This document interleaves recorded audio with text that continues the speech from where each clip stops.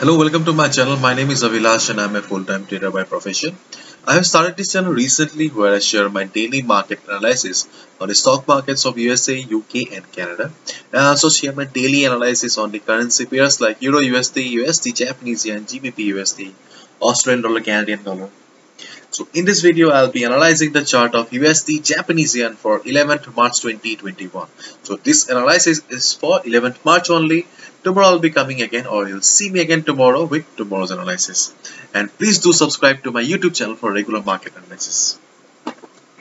So we can see that right now market is trading at 108.74. Okay, and undoubtedly market is a beautiful uptrend.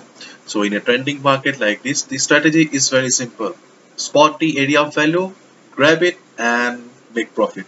Okay, but here we can see that market has already gone up, and with where is our area of value? Okay, our area of value will be near the 50 moving average. For a trending market, when a market is an uptrend or downtrend, and when it takes support at the moving average or gets resistance at the moving average, then the area of value for buying or shorting the market is always near the support or resistance. So in that case, in the area of value will be near the 50 moving average, and we can see that market has gone from 105 level to 109 level, but it did not take support at the 50 moving average. So let's switch to the 20 moving average and see. I think it has taken support at the 20 moving average. Let's find out.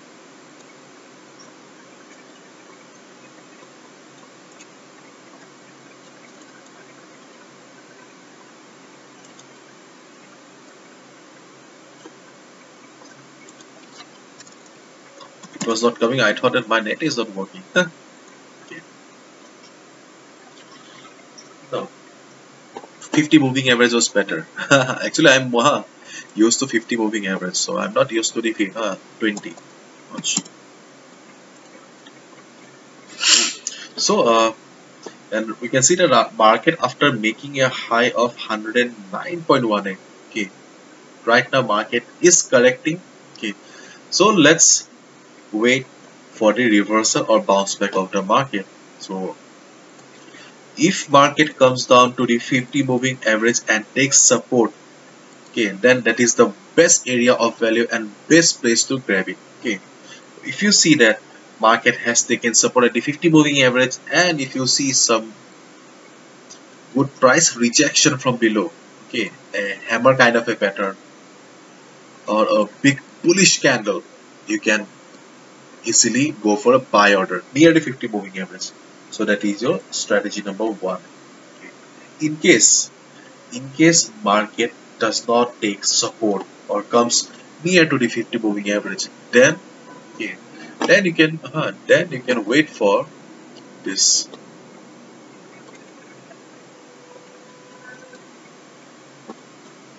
You can wait for the market to cross this resistance, okay, this high.